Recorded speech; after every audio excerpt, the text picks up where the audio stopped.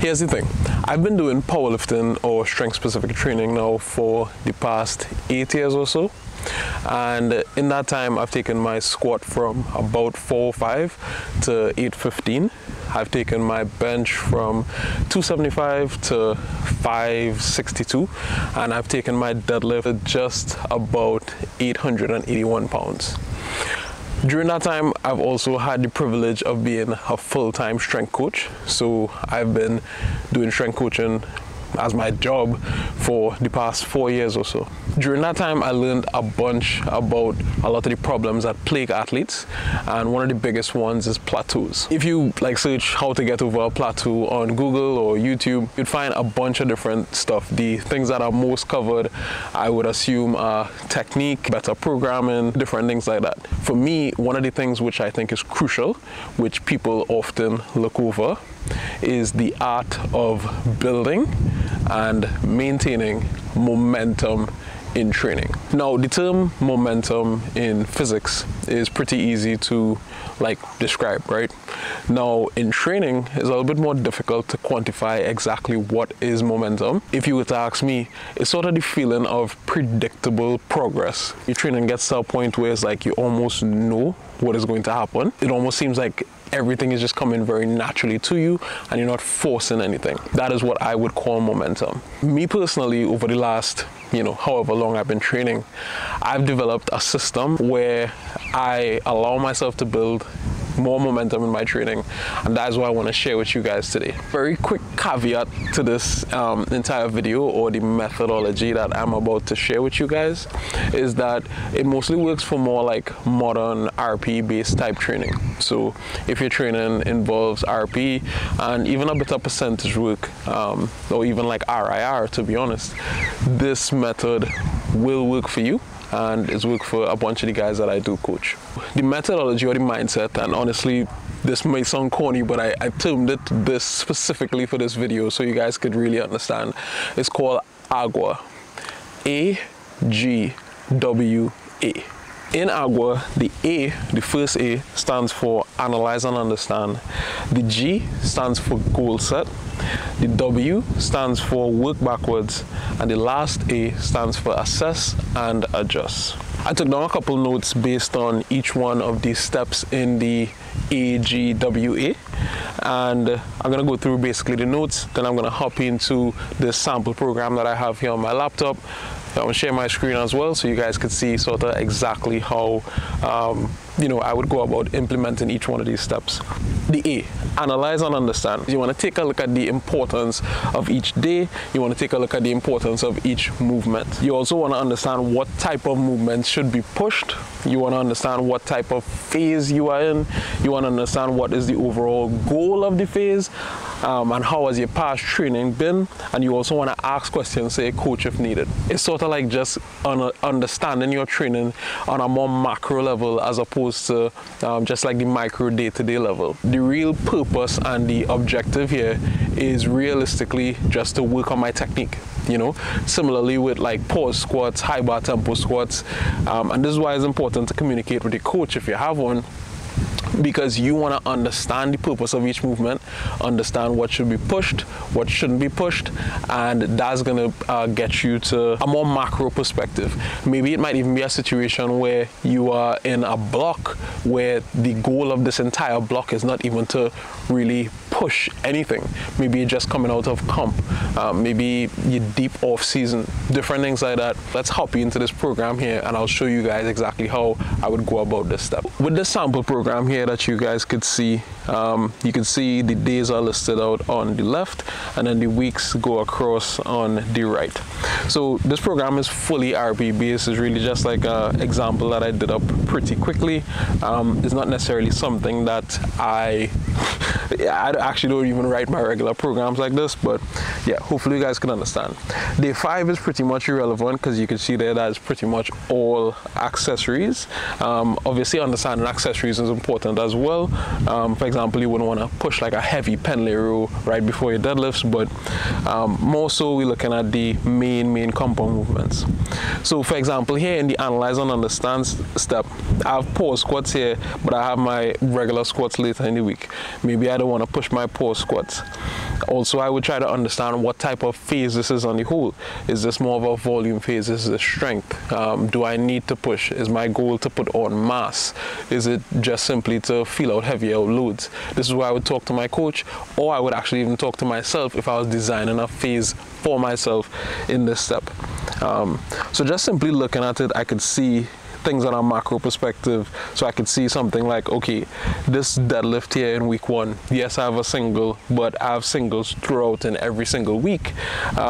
So maybe I don't want to go too aggressive for that first single there and push it all the way up to the maximum RPE. Maybe I want to undershoot just a little bit, you know. And this is where it's also important to understand yourself. Maybe you're the type of person where you need to take smaller jumps on a weekly basis, so you want to be more aggressive, etc. But this is actually going to tie into the next 2 steps here. But analyzing and understanding and analyzing is basically taking a look at your program on a macro perspective, and not just, oh, day 1, week 1, what could I do here? You know, understanding on a macro perspective. Cool. The next step in the process is the G, and this stands for goal set.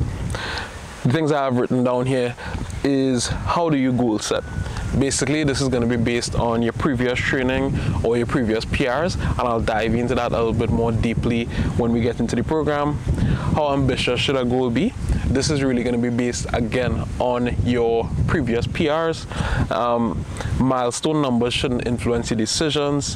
Why RP calculators and 1 rep max calculators should only be used as a guide. Why you should undershoot your goals and leave room for momentum, and what movement should you set goals for. The goal setting portion is basically you go into the last week of the block and really just setting goals for yourself for the main movements in terms of what you want to hit. So for example, let's say if I have like a deadlift single, a squat single, and a bench single, or top sets on each of those lifts, or anything like that, I would want to go to the end of the block and set goals. How would I set those goals? Let's hop into the program and I'll answer that question specifically. So looking at the program here, how I would pick out things I want to set goals for is basically all the heavy top sets or variation top sets. And realistically, if you're really nitty-gritty and you have the time, like I do, and you know, at this point in my powerlifting career, I'm like very, very dedicated. So I set goals for every single movement, including accessories. I know Bob, he does as well. I think he does. I think in some of his YouTube videos, he said that he does, right? Basically, as I said, you could do this for every single movement, and I'll show you guys like something separate. But here, I'm going to show you guys the paused deadlift. I'll show you guys the bench, the squat, and the deadlift. Starting off with the paused deadlift here. How would I set a goal for this particular movement? Now, I would set my goal for this particular movement based on what is the purpose of the movement. If I'm the type of person, let's say I pull like a very technical sumo, then maybe I push this movement a little bit harder than somebody who pulls like a conventional or something like that. Or if this was a deficit deadlift for somebody who pulls conventional, maybe they need a little bit more rest, maybe they're super heavyweight, they won't be pushing this movement as hard, and it would more so be technical, or in order to get some sort of carryover into their main lift, as opposed to just this movement being, you know, like a standalone stimulus, if you understand what I mean. So I would set this goal here fairly conservatively for me, because I pull conventional, and a heavy pause deadlift early in the week would really tax me. So I would maybe set this goal as not to even PR. So let's say, for example, my best pause deadlift single is 750. I would more so be prioritizing my main deadlift later in the week. So I would set this maybe somewhere around 705, or maybe something like, you know, 90 or 95% of my pause deadlift max. On that topic as well, you guys could see here lower down on the max deadlift, how would I set this goal here for singles? Now, this is going to be heavily based on my previous training and what type of phase that I am in, and also my previous PRs. Those 3 things are going to come together to let me know what I can set this goal as. So let's say, for example, I am leading into a competition, or this is the block right before the block leading into the competition, and my training has been going really well. And let's say, for example, my PR was 838 pounds, right? I would say, okay, my training has been going well, and last block I hit X, I think that this block I should be able to chip my PR. So how I would set that up is I would simply say, okay, I'm going to go 10 pounds over my PR. In this case, I might even think that I might have 20 pounds over my PR, but I would go 10 pounds instead of 20 to leave room for momentum. You never really want to absolutely max out. Sometimes it happens and is not, but it's never really the goal to absolutely just go berserk and just grind out a rep and take everything that you have there, unless maybe in competition and you need that lift for some particular reason. So I would set the goal somewhere in between my current PR and what I think I could hit.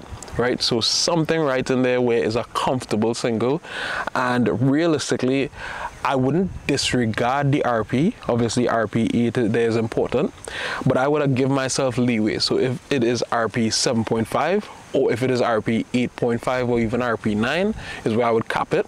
I would take it just because it's a PR, is going to build confidence, and again I would only take that based on the day, and I would also tie into the last point, which is assess and adjust. So when we get there, I'll show you guys how we go about doing that. On the squat, similarly, I have pause squats earlier in the week, and then I have regular squats. So for me, again, I move fairly heavy loads, so I don't necessarily push secondary days, but for somebody else who maybe is a highly technical lifter, they might need to push both days. So I would set that pause squat a lot more conservatively below the RP. So even though it says RP 8 here, I would take this at something like a RP, honestly, 7 or 6.5, and just undershoot all the way through the block and really just work on technique positioning, and allow that to carry over into my main lift. And then for the squat, same thing. Let's say, for example, with the squat, I wasn't in a great position. Let's say last block, my squat, I failed the last single of my last block, or the last double or the last triple of my last block. I would say, you know what, even though my PR double is, let's say, 804, it's not, but let's say 804, I would set this below my PR double just to allow myself to rebuild that momentum. Because remember, the goal is not necessarily to be strong right now. The goal is to set yourself up to consistently gain strength over time. So that's always the goal, that's always the mindset, and the most important part of that is just simply setting your goals appropriately. And I would go through every lift like this and think about it like that.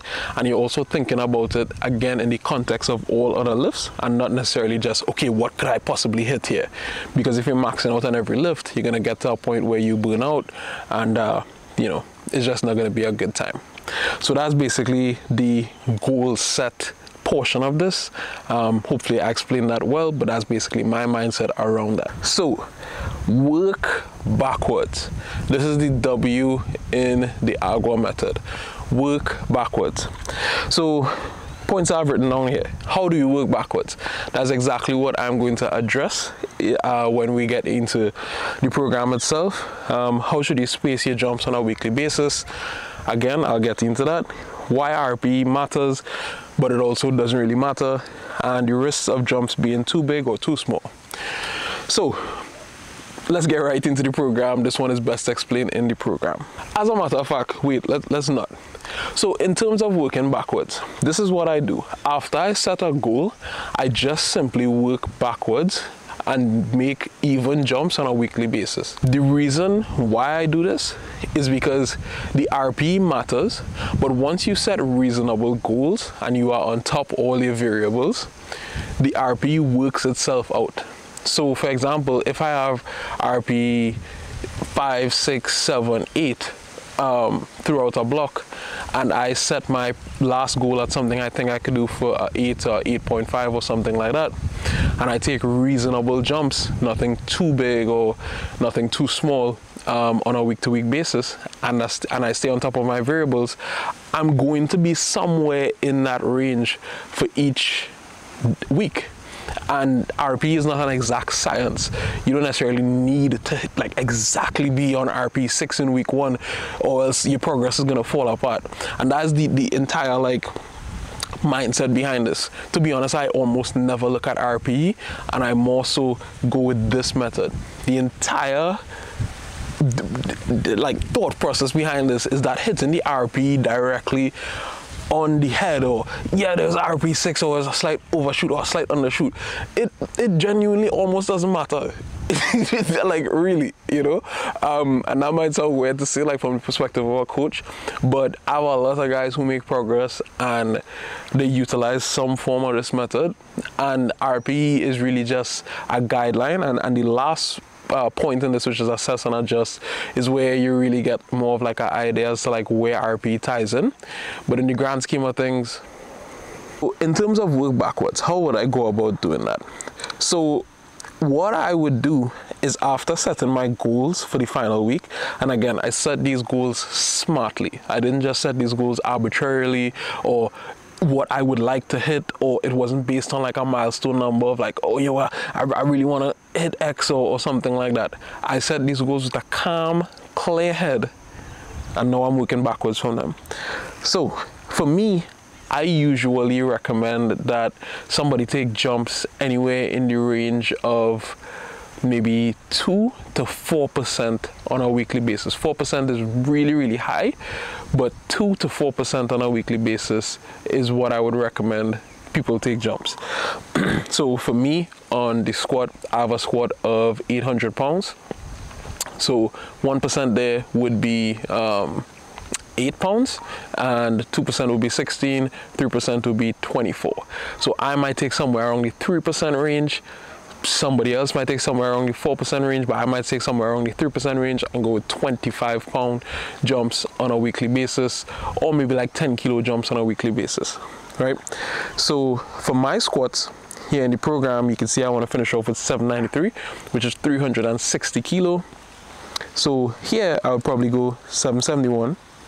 Here I would probably go 750, and then here I would probably go, I don't even know the numbers there, 727, right? I think there's actually 749, yes. So this is what my jumps would look like here on a weekly basis with this particular program.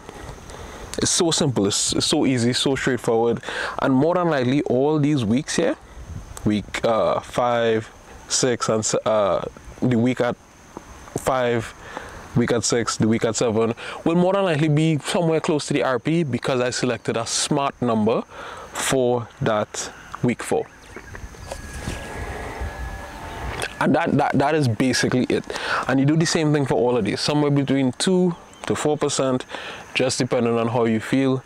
I'd probably recommend most people honestly stay around that 3% range, just because it allows you to not be too fatigued. Let's say, for example, I wanted to take 1% jumps each week, right? Or you know, that's like 8 pounds, or let's say it was actually even like slightly less, right? So let's say I did here 782, then 782, 771, and then 760, right? Let's say I did these. This is aggressive, whereas week 1 and week 2, week 3 would more likely be too hard, and it would fatigue me too quickly. So when you're selecting your jumps, you want to select big enough jumps that you don't get fatigued too quickly in the block. Because if my end goal is 793, which is like, let's say a PR double, or is just below my PR, if I'm going so hard, like super hard from week 1, then by the time I get to week 4, I'm going to be burnt out. But I also don't want to select too bigger jumps whereby the week to week performance is unpredictable. So for example, let's say I was to go with bigger jumps here. Let's say I did 750 here, 716 here, and then I don't know, 672 here. That might be off, but you guys will understand what I mean, right? Let's say, for example, these were my jumps. These jumps would be doable for me, but for somebody else, they would be tough, because it gets to a point where it's like 672 doesn't really give you a good understanding as to like where you are for the block.